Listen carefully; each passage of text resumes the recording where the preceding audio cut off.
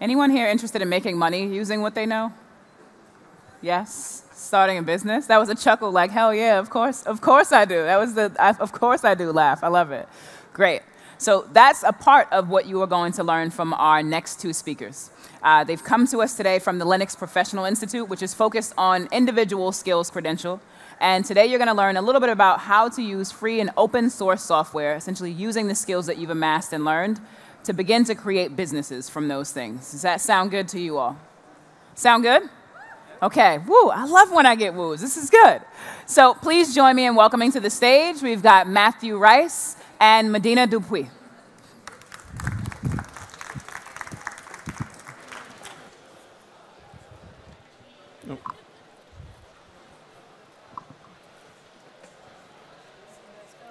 Yeah.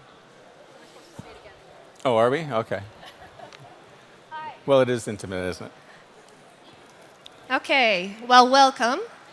As our introduction indicated, we work for Linux Professional Institute, which is a Canadian nonprofit.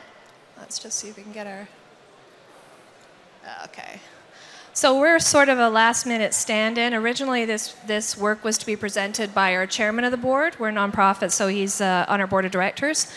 And he fell ill at the last minute. John Mad Dog Hall has been presenting at Campus Party, I think almost since inception.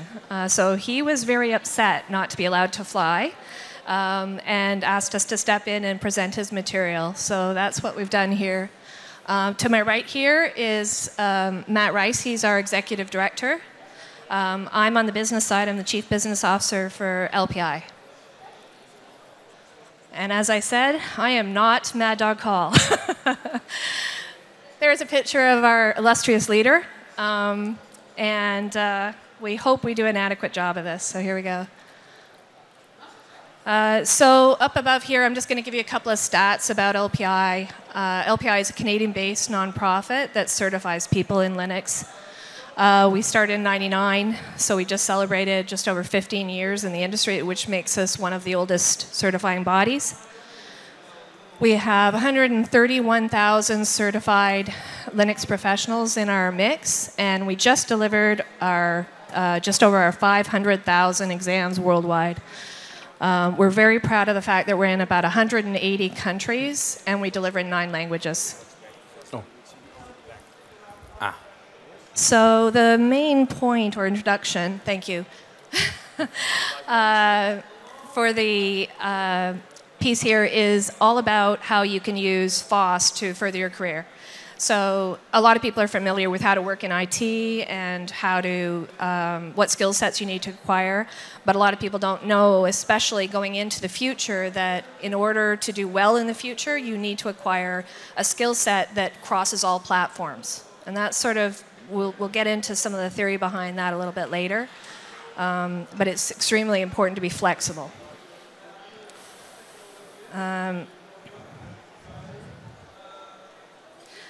So LPI supports this kind of education, the kinds of things that are going on here at Campus Party, because it really believes in preparing the future, the youth, for the future that's coming and giving them the skill set they need to succeed. In a lot of parts of the world, you'll see that youth unemployment is hitting just unbelievable percentages, and we're trying to do our part in improving that situation.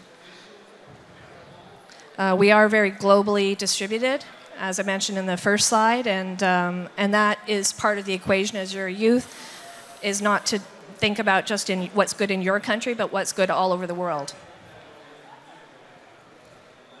Okay, so the theory behind it. Open source momentum. There's a very smart man that just recently published an article, Carl Schwab over at the World Economic Forum, and he's talking a lot about the 4th industrial revolution. So we've had 3 industrial revolutions that have preceded this age. The first one was all about mechanical improvements and steam, water, electricity. The second was all around the division of labor and mass production. The third one, which we've been enjoying for the past few decades, is automation, electronics, and IT. But we're entering our 4th.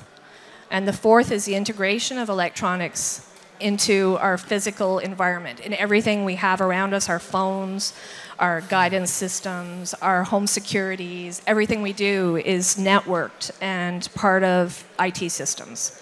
And that's changing the way we work and the skill sets we're expected to have in the future. I'll just quote here. You can read it on the side behind me. So the speed of current breakthroughs has no historical precedent. When compared with previous industrial revolutions, the fourth is evolving and at exponential rather than a linear pace. Moreover, it's disrupting almost every industry in every country, and the breadth and depth of these changes herald the transformation of entire systems of production, management, and governance. That's a pretty chilling statement. That's huge.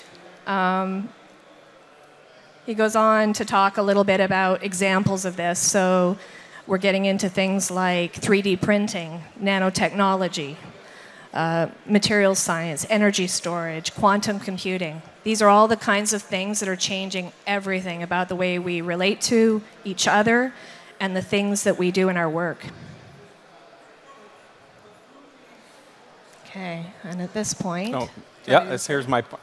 So just a quick show of hands. How many of you are interested in a career or to start a business that requires use of technology? All right. And hands up still if you are aware of Linux and open source. All right. Good. Well, in that case, we have something to talk about. When you're deciding what you do in your business or in a career, there was a study that was done that was asking people to pick from this criteria and a few others what was most important to them in picking a career. So as a quick show of hands, the number one, working on an interesting project. All right. Money and perks. All right. Working with cutting-edge technology. All right. Being part of a community. I don't know if any of you were here for the talk just previous, but it was all about communities and how to serve them. All right. And being able to work remotely, flexible hours, being kind of cowboyish, contracts, being pretty employable if that's your shtick. No. All right. Well, I noticed that probably the second highest number was picking the interesting projects. Number one was flexibility, no surprise. Life is a little busy. Oh no, you can go to the next slide. So as far as interesting projects go, there's a number of companies or things you can do with technology, especially Linux and open source. Companies like DreamWorks uses it, thousands, tens of thousands of computers to do the rendering for their animations. You want me to take that? I'll just, yep. Yeah. Oh, and we're cheating on the slides with cue cards because we were a last-minute substitution, so we just finished putting the presentation together. The Mars rover, which has been running around Mars for a few years now, is all built on top of Linux and open source.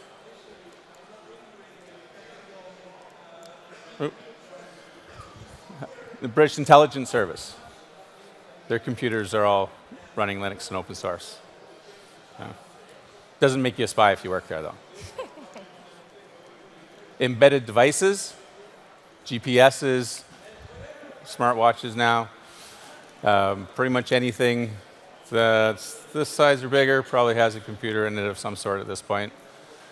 And they're getting more and more powerful what you can do with them. This is the Internet of Things is getting there. More and more devices will be connected, sharing their data, and doing interesting things, and watching you. Entire cities are switching to Linux and open source. Germany's one of them. The city of Largo in Florida was a pretty famous case study. They were able to cut their IT budget in half just by switching over to open source technology. And they were a lot happier. And just locally, the Dutch police, They use Linux and open source as well. And stock exchanges, not just New York Stock Exchange, there's quite a few, and more are switching their infrastructure over to open source technologies. And pretty much any leading tech company you can think of, Facebook, Google, Amazon, eBay, they're all built on top of open source technology. And of course, even if you know much about the spirit of open source, one of the best perks of open source over closed source solutions is you get the source code. And you do become part of a community just by virtue of downloading the software and using it. If you make any improvements, you're able to share them back, and other people are doing that at the same time. And collectively, you get a much better, more robust, and feature-rich products with open source collaboration than you would get trying to hire a team of developers. Okay? So including that, in some industries, such as the automotive industry, companies will even band together to create some of this technology, which they'll share, because that's not really their differentiator. Right? So a lot of embedded systems in cars, the OBD2 stuff, that's all becoming open source technology. Large retailers are using it. CERN, the particle collider over in Switzerland, they use it for all of their computers, desktop and servers. And even the PS4 was built on top of the Linux operating system. Borrowed heavily. So if you were looking for an IT position or starting a business, what do you think of the ability to find interesting work using the technology? Hands up if you think it's possible. No? All right. Oh, over to you. So the next interesting bit of information that we're going to present is based on a survey that was done recently. This one's coming from a quotation in the CIO periodical, and is talking about the open source job market. So you can see here, this statistic is kind of really interesting if you're looking to position yourself well for the future. 59%, almost 60%, are increasing open source hiring. But 87% of IT hiring managers are saying it's hard to find those people.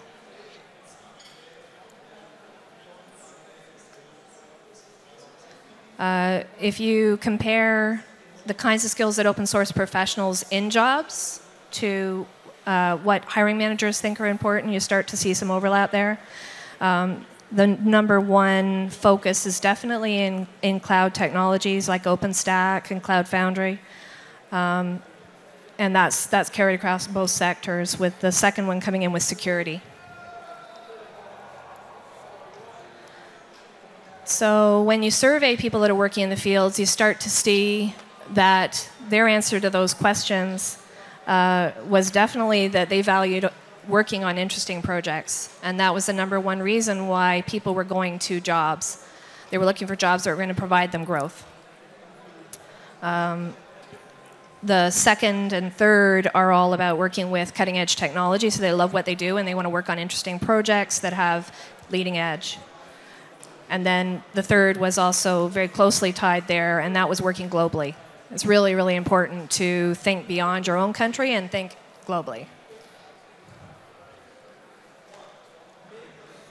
So the next survey question was all about how do they stay current in their jobs. So as everyone knows, working in IT it's a constant process of staying up to date and current with what's happening. Things are changing rapidly. And so they asked the question, how do you keep on top of things? And the number one way of doing that for them was to read books, online resources, and free tutorials. And that was kind of a big jump from the next result, which was online training courses. So it was formalized training. And that sort of matches over to a lot of things you'll read, which talk about that education in general is becoming more informal. Certainly professional development, that's true. So they're not going and registering for a course and going to a traditional classroom. They're looking for sources on the internet. So our position is that this kind of skill set really does provide access to the kinds of things people in IT are looking for.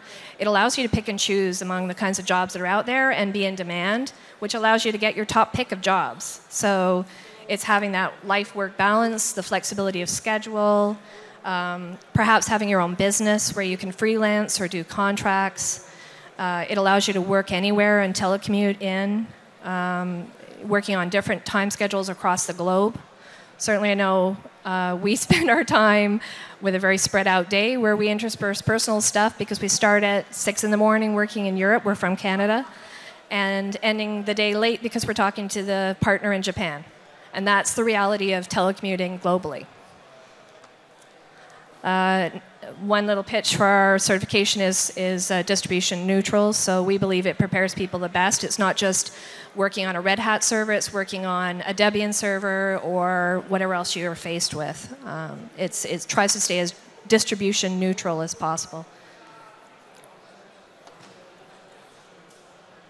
So just coming back to the work that was produced by Carl Schwab, where he's talking about what is this fourth revolution and how do you respond to it. And he says, a world of customer experiences, database service, and asset performance through analytics require new forms of collaboration, particularly given the speed at which innovation and disruption are taking place. Emergence of global platforms and other new business models finally means talent, culture, and organizational forms will have to be rethought. Okay, so I get the privilege of handling and pitching some questions that John Hall wanted us to make sure we covered in our presentation. What I didn't cover in the beginning was that for, I think, the last 7 years, 10 years, Matt Rice has also worked on product development, which for us means working closely with technical experts all around the globe and producing the exam objectives by which we test people's skill set. So he knows an awful lot, and he is the best person to answer these questions. He began his work in open source in 1994, which was even before LPI was created. And he has done a lot of independent work for many large companies. His degree is actually in engineering, and he's been programming since the 80s. So with that, I will just grab my little cheat sheet. Oh. And can you give us a little bit more detail around how you got started in open source? Okay. So my first job out of university was programming in a Unix environment. And Unix is the operating system upon which Linux was emulated or copied, at least how it works in principle, which was what made the segue into Linux fairly easy. In fact, the transition was even easier because on Unix, it turned out people were starting to write a lot of this free software, which was available on Unix. So we started replacing tools and pieces of the operating system with open source technology, piece by piece, and then eventually I needed a computer for working at home, and Unix didn't really run on it. So I heard about Linux, which was getting fairly popular, relatively speaking, back in the, I guess, mid-90s. And I installed it on my computer at home, and it worked better than the Unix operating systems. And it wasn't even at a 1.0 version. So. Can you just explain to everybody, a lot of people talk about open source, but what exactly is the difference between open and closed source systems? All right. So open source software is software that you can get with the source code. It also comes with a license, which tells you what you can do with that source code. Now, generally, with open source software, that license means you can take the software, modify it, resell it, as long as you give the source code to that software that you created and gave to somebody or sold to somebody. You have to give them the source code for it as well. Now, that said, there's still a lot of ways to make money just on pure open source software technology. You can help people use it. It's just like any software. You can't learn everything. And if you want to build an entire company's infrastructure on it, you're definitely going to need some help. And so there's a lot of companies from the size of IBM down to 1 or 2 man shops that help people set up this infrastructure, manage it, create custom applications, modify existing ones if they want to, and then of course even just services around educating the users on how to use what's being put in place, and of course maintaining it long term. So. Okay, and if you were to pick the top things you'd recommend for a student who just wants to get started, what would it be? Well, the use of open source technology falls into a few main areas. One is using existing software to create, say, business or educational solutions or whatever industry you happen to be serving. Then there's also, that's typically called administration or system administration. Taking an application, even one that's built internally by a software development team, and deploying that and maintaining that for the company as well. That's pretty much administration. Sometimes they call it the word DevOps, if anyone's heard it. Hands up if you've heard the term DevOps. All right. Then there's the other side, which is actually creating new software, new programs. Right? So that's where you get into languages like Java, PHP, C, C++, C# on Windows. That's another area you can go into. And then there's sort of niches on those both sides. So probably I would start with a bit of research and maybe a class on each of those main areas and see if you know which side appeals to you. Right? The other option is if you're going to be using this for your own business and it's a technology product, at that point you'll also have to do some design research. Figure out what you actually have to know to do that specific thing, and that'll dictate what you have to learn first. Okay, and the last question that I have, and then I'm going to open it up to any questions that anybody has, is how do young people demonstrate their knowledge base and the things they've learned in Linux and open source, and do they need to get certified? Right. So being certified is not a necessity, although if you're looking for employment, you'll quite often find that it helps through the interview and filtering process of getting hired, and also helps you stand out. And it's also an easy way for a third party to verify that you do at least have some base knowledge of what you're trying to do that they're hiring for. Of course, it's never a complete part of that process.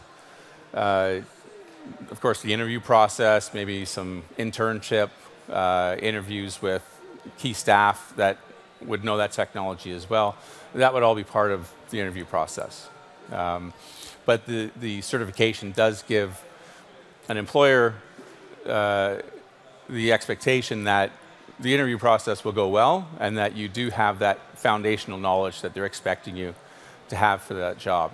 The other thing I should point out is our certifications are, although they're fairly general in the knowledge we expect, they're very useful for a broad category of IT careers.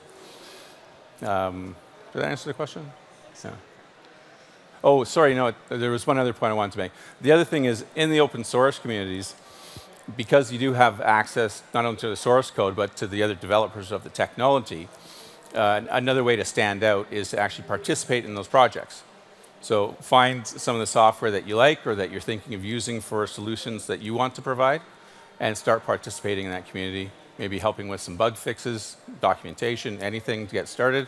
And you'll find that, well, if you start helping them, they'll start coming back for more.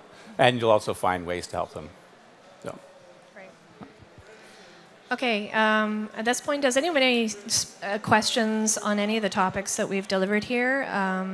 Any questions about how to get started, or? Yeah, go ahead.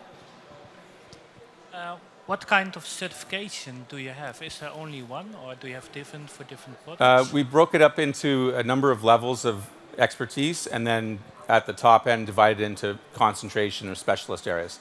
So at the very lowest level is what we call Linux Essentials, which is just any knowledge worker that's going to have to touch a Linux machine for pretty much even just daily use as a desktop, or to log in and do some fundamental and critical maintenance work, like really simple things.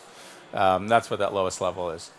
The next level is basically the Linux system administrator level, which shows that you know how the entire operating system works and shows that you have the basis to basically start learning any specific job role, whether that's a DevOps role, database administrator, developer, network administrator, even cloud technology, things like that. The second level does get into building entire business infrastructure using Linux and Linux software or open source software. And then the third levels get into security and virtualization, high availability, and fairly, I wouldn't say niche areas, but very specialized areas. So that said, we are actually just doing a survey. If anyone wants the URL, let me know. We're planning on broadening the offering of credentials that we do in open technologies. So if there's certain ones you think would be generally useful, and fairly commonly required, that's what we're targeting. Because, we're trying to target certifications for where the most jobs are to help people get those positions. Hope that answered your question. Yeah. Any other questions?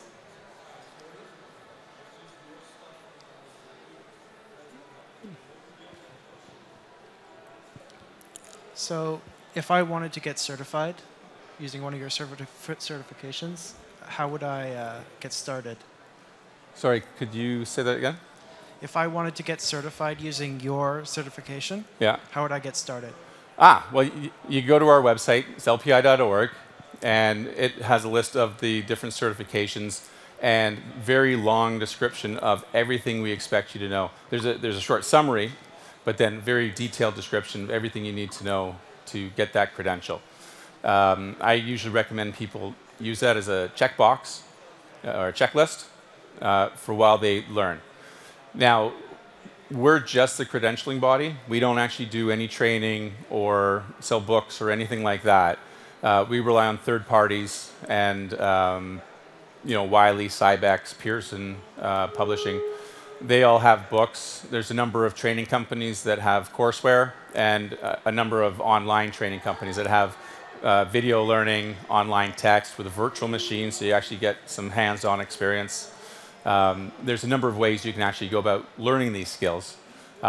Colleges quite often include our objectives, or learning objectives in their curriculum. So even a community college would have something, a place for you to start learning. But one of the important things is to use that checklist on our website to make sure that whatever learning you're doing, even if it's a couple of books or a course and an extra book, that there's no missing pieces. It's really useful to know how to use the Linux operating system well, no matter what you're doing on it.